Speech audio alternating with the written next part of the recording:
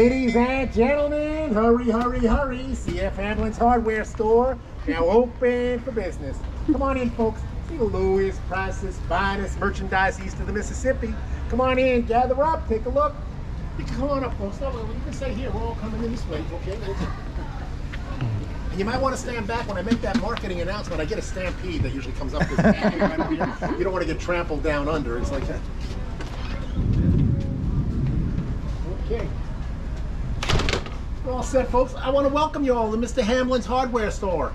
Charles F. Hamblin, he opened the store here in 1875. Now, the Hamblins were a big deal in hardware in the Northeast. They had stores in Maine and Massachusetts back into the 1830s. That Indian was in front of one of his stores in 1834. But he comes to St. Augustine, 1875, opens a little tiny store. When we go through the doors, it's 1908, 33 years later. In those 33 years, he's turned this tiny store into $1 million business. And the way he did that was he never said no. Millionaires are coming out of here. They're coming to building hotels and mansions. They come to him, can you get me chandeliers? He goes, yeah, sure, I could do that. How about mattresses? Yeah, building supply. No matter what they asked for, he said yes, he delivered. He turned this into the largest store in St. Augustine, third largest store in the entire state of Florida. Now, that being said, my name is Orville, and I make 25 cents an hour. That's actually pretty good pay, 25 cents an hour. I'm making $3 a day. I'm making $60 a month. You don't seem impressed. I don't know. I'm not bragging. We're going to get prices on the inside. You can do the math and figure out what it costs for me to buy something for the family. So why don't we go inside? Tell me they're going to electrify this thing one day. But anyway, come on in, folks. Come on in. That's cool here, yeah. Step on in. Mr. Hamblin says if we don't have it, you don't need it. It hasn't been invented yet, just not necessary. Anything and everything you need we have here in the general store. We have washboards, locker lines. That's right, we hang our ladies' unmentionables right here in the window. I think that attracts the men, something like that. Little sewing machine right there. Groceries, dry goods. The violins begin down here. If you want to take up a musical instrument, our violins begin $2.25 for a violin, okay? But I like starting off with the modern day appliances, things that are going to save the ladies time in the kitchen. Right over here, folks, we have a coffee grinder. Now, this will fit in most kitchens, I imagine. Wink, wink, wink, wink, wink. This is industrial size. Hotels would have this, the millionaires in their big kitchens. The regular size family coffee grinder is the red one on the table there. But hotels would have this. This is big enough where you put the beans in here, down in the hopper. Couple of turns of this big thing here and you've made enough grounds for a pot of coffee. Now, ladies, this comes in decorator red, so it doesn't clash with any colors in your kitchen. And it's $12.80. This is $12.80. We can have this wrapped up and delivered to your house in 2 weeks. Now, anybody here from Florida? We have Florida folks? Florida folks, yeah? We have hurricanes here in Florida, right? You know what people use this for during a hurricane? They hold on to it, just like this is the last thing to go on your property, guaranteed. All right? Got that wrapped up, delivered to your house in 2 weeks. Now, another time-saving device that we have here, especially for the ladies. Ma'am, I don't think the gentleman knows what you go through in the kitchen. You gotta take the kernels off the cob like this. It's a painstaking thing that you gotta do. Wears and tears on the thumbs. Ooh, look at how I'm shooting them all over the place. You don't have to do that anymore. We have a one-hole corn shell. Drop that in here. Put the safety device back on. Give this a turn.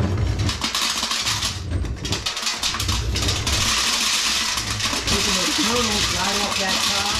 You can do a whole bushel with no time flat. Let's see how this thing turns out on this end over here. Not too bad here. That's most of it off in. You can just scrape it off like that, and it goes off real fast. Now, it goes in looking like that, comes out looking like this. Now, we recycle everything in 1908. You know what people use this for? This, don't get ahead of me. Okay. I'm going to get there, but I'm starting clean, okay? I'm going with a toothbrush. Okay. And then I'm going with a back scratcher, and now I'm working my way downtown. This can also be TP on a stick, okay? Toilet paper on a stick. You know, that's too much information, I think. But anyway, can you imagine the time in this country we'll ever run out of toilet paper? I don't think that'll ever happen, but if it ever does, we have something to fall back on, okay? $5.15. $5.15, we can have that wrapped up, delivered to your house in 2 weeks. Now, you know you're saving yourself time with these household chores and appliances. You have some leisure time. Do you like listening to music? Let me slide over here. What type of music do you like, ma'am? Heavy metal. Okay, heavy metal. You take two garbage cans, you clang them together like that. That's about it. You can dance to that? I don't. No. Well, I'm going to go with popular music. Okay, Ada Jones, Scott Joplin, George M. Cohan, or I'm a Yankee Doodle Dandy. Do you know what the most popular song in 1908 in this country is? The #1 song in 1908. I'm going to say the very first word of the song, and I guarantee you'll catch it. First word of the most popular song. It starts off with "Take Me out to. Yes, ma'am. That's the very first word of that's the most popular song in 1908. Thomas Edison, he invents a home phonograph machine in 1877. This is a modern machine. He made a lot of improvements. He has these little music cylinders that he made. You slide the cylinder out, you put it on there, you give the machine a crank, and it would sound like this. As the cylinder turns, the needle goes across the cylinder, producing the music. Now, you remember this song, man? This came out in 1892. You remember this one? Charles Harris wrote this song. He made a lot of money, sold 5 million sheet musics with this called After the Ball. Sad story. It's about fiancés go to a dance. He goes to get refreshments, and when he turns around, she's kissing another guy on the cheek. Kind of scandalous. He comes screaming over, yells his engagement is off, storms out, doesn't give her a chance to explain that was her brother. He had just come home from the army. Tragic misunderstanding, ma'am. You're exactly right. But we have happy songs on these cylinders also. They're between 2 cents and 19 cents for the cylinder. The machine itself is $32. Yeah, I saw the eyebrow raise there, ma'am. That's half a month's pay for me. Now, I'm getting this machine at the end of September. I have 2 boys at home. I worked out a deal with my 2 boys. They're not eating in September. If they don't eat in September, I have money to buy this machine, and I think they're going to hold out. They want the music as much as I do. But for you folks, $32. We can have it wrapped up and delivered to your house in 2 weeks. Talk about eating. Look at all the groceries we have here on the shelves. You know, companies don't change their packaging much. They want to look familiar to the customers year after year. The Campbell soup can. You recognize that red and white can down there? Campbell's came out with that can in 1897. They haven't changed that can much in all these years. That gold medal on their soup can, they won that in 1900 at a Paris food show for having condensed soup in a can. Nobody ever heard of that before, so Paris gave them a gold medal, and you look at your cans in the supermarket today, you'll see that gold medal on their can. We have eyeglasses over here. Let's see, eyeglasses. The spectacles are $1.65 if you need an extra pair of eyeglasses for yourself, sir. Right over here, $1.65, sir. We have hearing aids. Anybody hard of hearing? No? Yeah. I always get the spouses voicing. You won't admit it. Yeah, well, that's called selective hearing. Yeah, this doesn't cure marital hard of hearing, only medical hard of hearing, okay? You can hang 5 of these on her. She's not going to pay attention to you. It's $1.30, our most popular hearing aid right there. But you know, folks, the general store was more than just a place to come in and spend your money. People came here, they wanted to meet their neighbors. It was a gathering place in town. The other day, Henry Ford was in here. You know, Mr. Ford, he's making automobiles, right? A lot of people think Henry Ford invented the automobile. He didn't really invent the automobile. He invented a way for everybody to have an automobile. He called it mass production, assembly lines. This is the year, 1908. He starts up with this assembly line. He's going to go from 2 a day to 200 a day. He's calling it the Model T. Says you can get any color you want as long as it's black, because that's the only color he's painting on the assembly line. And the price is coming down from $2,000 to under $1,000 for an automobile. Says everybody's going to afford it. Now, Mr. Fordy was actually here because he was getting some medicine. Let me see what I can show you here. Oh, anybody have worms? You have worms? No. Try eating in our cafeteria. Maybe we'll see you tomorrow. We have a worm syrup over here. People swear by this worm syrup. Only trouble is the marketing folks have their hand on it. You got to buy all 3 bottles. The instructions are written across all 3 bottles. You only buy 1 bottle. You don't know how to use it, but it's 50 cents for all 3 bottles. You got a very lovely smile there, young lady. I assume you brush your teeth, right? Yeah. Do you mix up the paste in a cup, or you have toothpaste in a tube? Actually, use it in a cup. You toothpaste in a cup? You got to get with the times, young lady. It's been out for about 12 years now. The Colgate company has toothpaste in a tube from 1896. They came out with that, and then they put happy flavors in it, like peppermint and spearmint. They want it to taste good. Mr. Hamlin's favorite flavor is milk of magnesia. He says that'll do 2 things at once. That'll settle your stomach while you brush your teeth. Now, if you like things that do 2 things at once, we have this over here. This is a laxative and a cough syrup all rolled into one. Oh, no. Now you gotta hope the timing is worked out on this thing. And it is. We guarantee the cough syrup will work on you before the laxative starts working on you. I don't have to go into too much explanation on that. All right? Anybody have any little babies in their lives? Babies, grandbabies, anything like that? Anybody have any teenagers in their lives? Teenagers. Okay, right over here.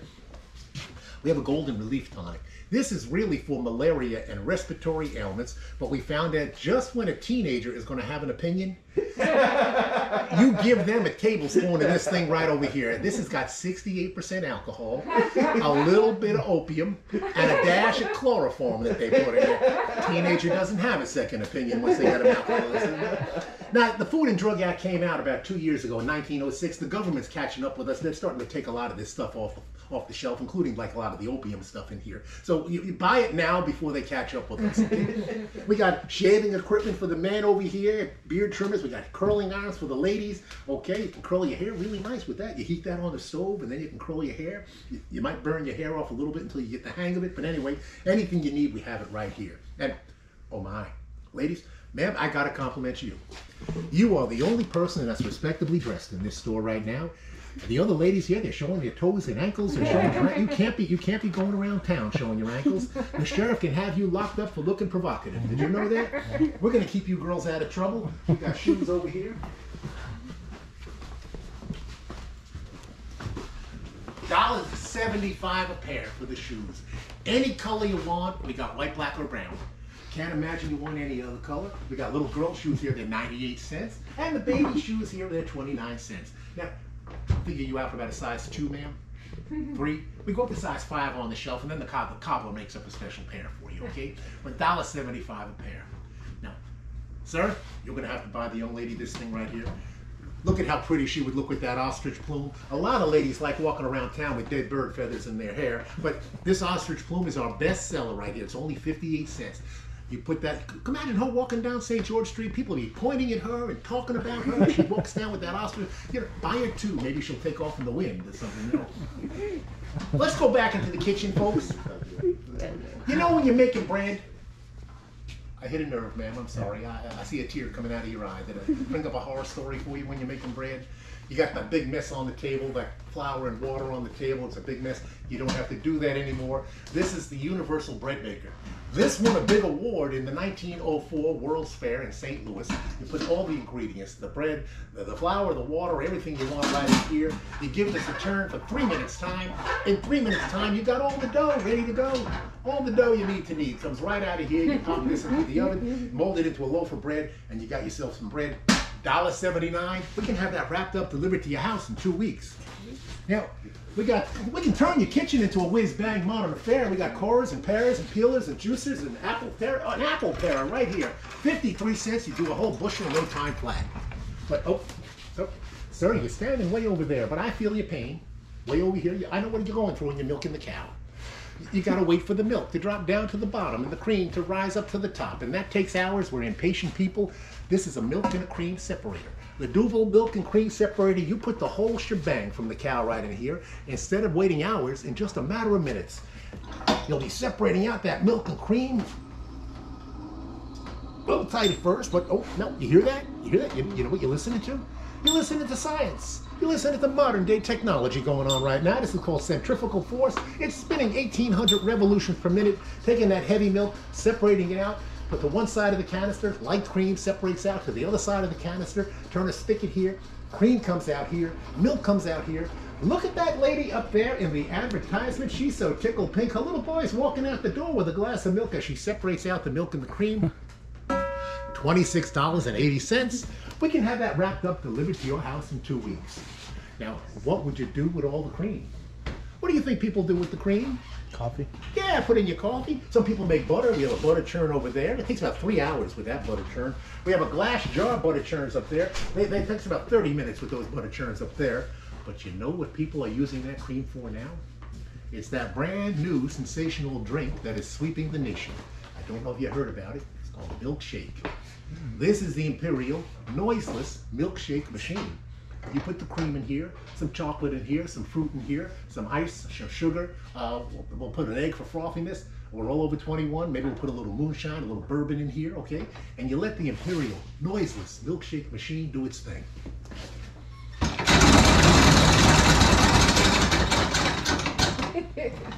Shakes it. Anybody hear that?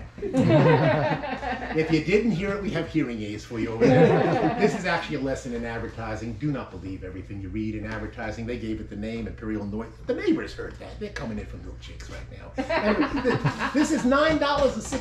$9.60. We can have this wrapped up and delivered to your house. Do you know how long that takes? 2 weeks. I just want to make sure somebody's listening out there.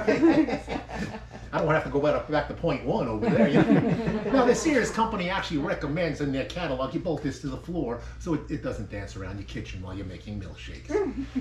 Now we understand people coming to town, they don't have millions of dollars like Mr. Flansburgh and his rich friends. We can set up a line of credit for you. Mr. Cheatham is our finance manager. He sets up the line of credit. We get him going around 7 this evening because he starts his day with a milkshake and porridge. You know? But anyway, regrettably though, ladies, only the gentleman can set up a line of credit. Ladies don't handle money in St. Augustine in 1908. They're just not capable of handling money, we're told, you know. But anyway, so the gentleman sets up the line of credit, and then the ladies come in, you just sign his name and shop. How does that sound? Most ladies like that arrangement. I mean, we got a bunch of stuff that came in on the SS St. Augustine this morning. I think I can get us back into the warehouse. Hold on a second.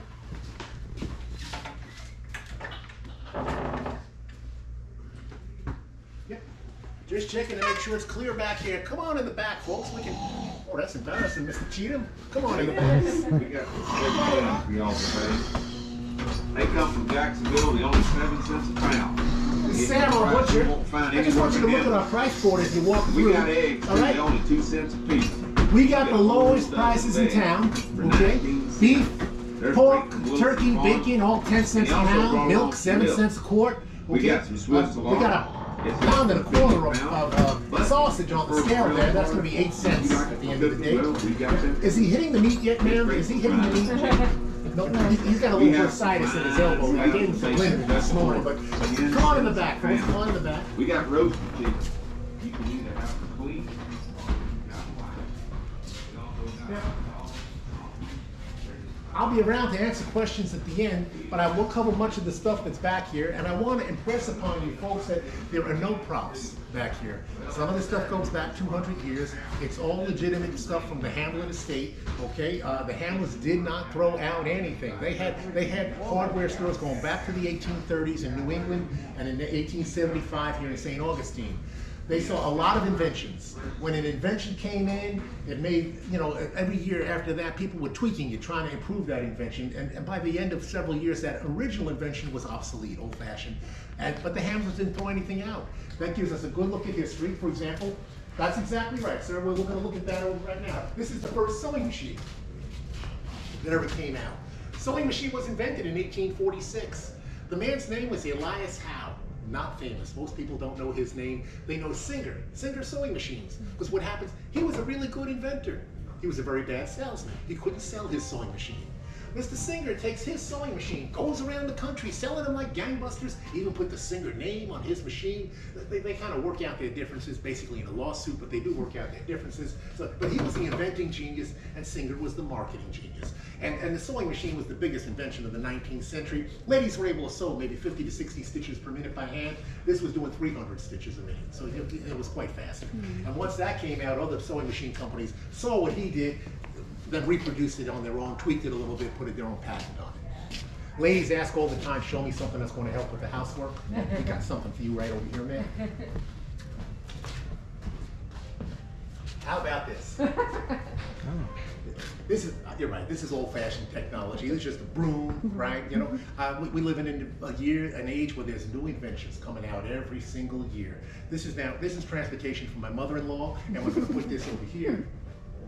Because I have the 1908 vacuum cleaner I want to show off. This is the Rex vacuum cleaner. Sleek new model, only weighs 10 pounds. You put that on the floor, you have a handle up there. You pull back on the handle. Sucks up the dirt, you back up a step. Sucks up the dirt, you back up a step. So you can do a whole room like this in about 4 hours. Now that's not too bad, but remember I said inventions got tweaked every single year? This is coming out next year. This is the leisure vacuum. New technology, it's got piston power. The pistons go up and down, create a suction, put the dirt here. You can do this room now in about 1 hour, a lot better. Now it runs on gasoline, so they recommend you vacuum with the windows open, otherwise you're going to kill the family, okay? Worst day of the week when ladies have to do their chores. Wash day, right? I don't think the gentleman knows what you're going through on wash day, man. You got to bring up 50 gallons of water from the backyard pump or the creek in the back. You're heating that water on your stove. You're bringing it over to your tub with the clothing soap, slish-washing it back and forth. Ladies, we are going to save you time and energy. Hook up your wash tub to our treadmill, and then you get your goat. And you put your goat on the treadmill, and you have a little carrot stick right over here. That goat is going to chase that carrot stick. And look at that, you've got a goat-powered washing machine. The goat is doing your laundry for you. You don't have a goat, maybe you have a dog and you put a piece of meat over here. No goat, no dog. Maybe you got a child that's not so bright and you can put a piece of candy right over here and the child will chase the candy for a couple of hours while he does your laundry for you. Now, it's $2 for the wash tub, $12 for the treadmill. Now, another thing that ladies have to do, usually they're doing their household chores and they're watching the youngsters, right? Well, we have, Mr. Hamlin came up with this own idea. It's a way of rocking the baby to sleep while you're churning the butter. It's the Hamlin cradle churn right here, and you take, where's the baby? Where's the baby? Lulu! Oh my Lord, look at Lulu over here. What are you doing over here, Lulu? I hate when that happens. I don't know what she was doing in the wash tub. You can put Lulu right in here, and now you can just rock the baby to sleep while you're churning the butter. Getting 2 jobs done at once. You can actually hook up that treadmill there and have your goat do the same thing. Okay? Now the men like the treadmill technology, right? But you don't want to do laundry, and you don't want to rock a baby to sleep, so we have a man's treadmill for you over here, right over there. That's the heaving treadmill. You put your horse on that treadmill. When a horse runs that treadmill, you can hook that up to any farming equipment, like our threshing machine. $95 for this treadmill, $235 for the threshing machine. You can do a whole wheat field now in less than a day. Now, you know you're saving yourself time with your housework and you're saving yourself time with your farm work. You have some leisure time. Would you like to learn how to ride a bicycle? Look at our bicycles here in Hamlin's. Now, a little history on this thing here. The bicycle, it was invented in 1817. The Baron von Drace in Germany. He had a big castle in Germany, had a lot of gardens, miles of walkways in his gardens. He got tired walking, so he put a board over 2 wheels that he would sit on and he would scuff along like this, no pedals, and he would slide through his garden. His friends laughed at him until they all wanted one too, so they started to make them and manufacture them. The bicycle got tweaked, as most inventions do over the years. This one comes out in 1869, the high wheeler bicycle. It's got the big wheel in the front, little wheel in the back. It's got problems. It does not have a seat, and it does not have any brakes. You slow it down by dragging your feet on the pedals, hoping you can slow it until it stops, and then it slows down at least so you can jump off. Doctors call that the skull cracker bicycle. Doctors called it that because you're standing up, pedaling with no seat, and then you hit a bump with that big front wheel, you get toppled over the handlebars. So doctors say you ride that within a week, we'll see you in the hospital. So this one comes out a few years later, called the high wheel safety bike. Now if we can get room over here, because I'm going to get George to lower that bike down on the ground here, we get a close look at it. Now, George is deaf in one ear, and I can catch his good ear now, I think. George, can you lower that bicycle, George? Thank you. Now, you can see right away, this bicycle's got a lot of improvements. It's got a seat. It's got brakes. It's got the little wheel in the front, the big wheel in the back. You're not going to get toppled over the handlebars. Hard rubber tires will soften the road. A lot of bicycles had wooden wheels, metal wheels, kind of a bone shaking ride. The only question you might have about this bicycle could be, how do you steer? Well, How do you get on? how do you get on the bicycle, man? Yeah, that's the big question. You're exactly right. Now, bicycle riding was really for athletic gentlemen. Ladies wouldn't ride a bicycle like this. Now, I'm not athletic. I'm not a gentleman. And they tell me I have to demonstrate this bicycle. I kind of approach this thing like a nudist going over a barbed wire fence, if you know what I'm talking about, but I think that paints a picture for you. But anyway, I did figure it out. You kind of run alongside the bicycle, the wheel goes around, the pedal goes around. When the pedal hits a down position like that, you put your outside foot on it, it'll throw you up and over, swing your leg around, come down on the seat, nice and gentle, because it's got a big metal bar under there. I think the gentlemen understand that. Now, you ride the bicycle, you wave to your friends, and then the thought hits you, I gotta get off this thing. So you kind of slow it down with the brake, and when it goes slow enough, you swing your leg around, you hop off on the side, you jump off on the back. Anyway, you jump off, you got to do this by a grassy patch, a soft landing place, or any. But it's $8.75 for the bicycle, $8.75.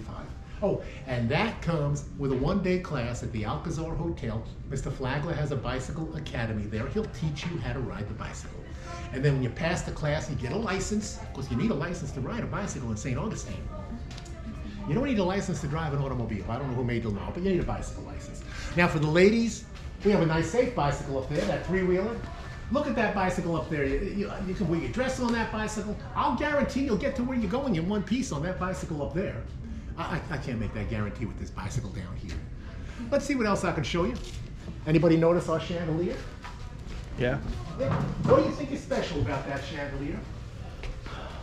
Hmm? It's gonna be heavy. What? It's gonna be heavy. Big, heavy iron chandelier. But the first thing that hits you in the face when you look up at that chandelier is what?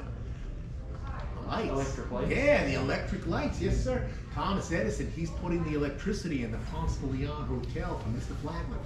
Folks, I can't stress how unusual that is, a building in the 1880s to have electricity. The White House doesn't even have electricity yet. White House gets it 1891. So Mr. Flagler's fancy hotel, he's years ahead of the White House. He doesn't have to change candles out every single day, because those lights are good for 4 days. They burn out every 4 days. He's actually happy about that. You may have heard that people are afraid of the electricity. They go to the hotel and they go to the front desk and they say, I'm going up to my room. Can you have somebody come up and turn on my lights for me? Nobody wants to hit the button on the wall. So Mr. Flagler has a whole staff follow you around and they'll turn on the electric lights for you. And when you get to your room, nobody wants it. They know the electricity's in the room. Let me see if I can show you this thing right over here. This is a final item here. It's called a portable pantry. Now, you know when you go travel across the state and you go by wagon, it can take you several days to get from point A to point B by wagon. So you had to pack your food goods in the back of the wagon. This is just a ticket for you. All your food goods would go in here. You have your spices would go in here.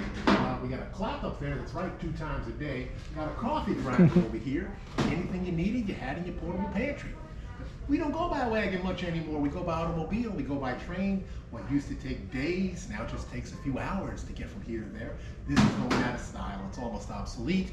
And we'll just put this back on the shelf. No need to try to pawn this off on you, okay? But anyway, Mr. Hamlin does like to know who came through the store.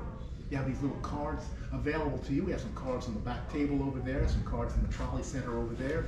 Comment cards. You can fill out one of the comment cards. Tell Mr. Hamlin what you thought of the oldest store. Does anybody remember my name? Orville? Orville, yeah. Orville. Tell them what you thought of Orville, O-R-V-I-L-L-E, and the oldest store. Drop it in the mail. Mr. Hamlin will pay for your postage. I asked for a raise last week. He said no, but I know he'll pay for your postage, okay? And you want to go a step further, we have a gossip man in town. His last name is Mr. Advisor, Trip Advisor. You tell Mr. Trip Advisor what you thought of the oldest store in Orville. He gossips all over the world. And if you make it a good review, the beatings will stop. I'll truly appreciate that. We're going to invite you folks to walk around the back end over here. Can I ask you a question? Sure, go ahead. Do we happen to know what these things are? Good question. We've gotten several parts. They link together, and we thought that they might be just like a piping to clean out like a underground. It could be a fence post. It could be. We also thought that you could attach a shovel or something on the bottom end, and it could be a handle for whatever. We've got a lot of different descriptions on what that could be. And we have some in the front store. People actually pick up on that in the front store. And there's about 10,000 items back here. I know about 100. You know, and you picked one I don't know. I'm sorry. Which is a pretty good chance of that happening. So I'll call your attention, like something here like this vanity. People, you know, it's a major part of the floor here. Like this vanity is something that, and just to show you, this is all legitimate stuff. This has been sitting here since the 1880s. Flagler rejected delivery on this vanity. It came in as mahogany. All the vanities in his hotel are cherry wood, and he wouldn't take a mahogany vanity. So Mr. Flagler had to put this in his warehouse, and he's yet to sell that. And it's been sitting in the warehouse since the 1880s. I don't know what that's worth. I'm sure it's worth a lot more money now than what it was in the 1880s. But some people say that mahogany costs more to ship because it's heavier than cherry wood, and Mr. Flagler was chinking on the freight, you know. But anyway, I don't think that was the case. He's very persnickety. He only wants cherry wood in his rooms. I'm going to invite you folks to walk around the back end over here. There's a lot more to see. We've got a wall of washing machines, all right? We have some electric machines, some gasoline machines. We have some machines of the future. It shows you a little bit how Maytag got involved in the washing machine business. Somebody's doing their laundry back there. You go down around the corner, we have party line phones, viewing scopes. We have some gun collections, other inventions. There's a lot more to see. Take your time walking through, folks. I'll come around the other side and answer 1 or 2 more questions for you. But take your time walking through. Go ahead. Thank you again for visiting. Okay. Thank you. Thank you very much.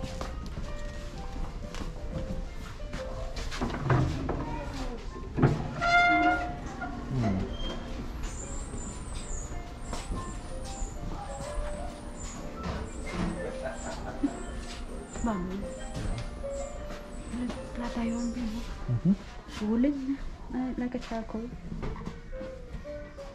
Holding iron. Iron in the Yeah, spot. they use Look at the soap.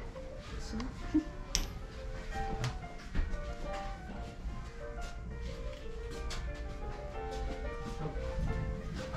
Look at the bubble machine in there. The Maytag company, they got involved in washing machines in 1907. They were a farm equipment company. It wasn't doing well, so washing machines were just coming out, and he decided to hop on that bandwagon, and he started to make washing machines, and that became a big deal for him. You know? Yeah. So you got your compact disc machine. Yeah, actually, this is the largest model that the Regina Music Company makes, and it's a self-changing disc. Now, a lot of questions arise with this. I don't know how heavy those discs are. I think it holds 4, and it will self-change, and you know. And I don't know how many songs are on that disc with all those markings on it, but they did have a couple of smaller models that would fit on a desk, and that's their largest floor model, Regina machine. Now, a lot of people ask the question, is this the store? And the answer to that is no. The actual store is 11 Avalez Street. It's a big building on Avalez Street. Avalez is the oldest street in the country. It was formed built in 1565 when the city was started. And it's a big building on left side, 11 Avalez. It was built in the 1800s, and it's got restaurants and art galleries in there now. But that was a plaque on the wall says Hamblin Hardware, 1875 to 1930. That was Hamblin's hardware store when he first started here, and then he picked up and moved around town. Now, everything in here, though, is legitimate. The Old Town Trolley Historic Tours of America bought the Hamblin estate in 2003. It was several warehouses and storage units filled with material like this, and then they put 2 buildings together on this campus here because they owned this property, and built a museum out of the material. But like that was the bread wagon that went down in 1880, 1890s, Bowler's Bakery bread wagon with bread a nickel a loaf, So, they basically, opened up these warehouses, and we have a great art department who kind of cleaned up a lot of this material and refurbished it so it would be presentable. I'm told there are still 2 other warehouses with material that have yet to get out to the public. So the Hamblin saved everything. They did not throw out anything. And I look at this and I think like American Pickers would have a field day coming through here. It's millions of dollars worth of stuff. Millions of dollars worth of stuff.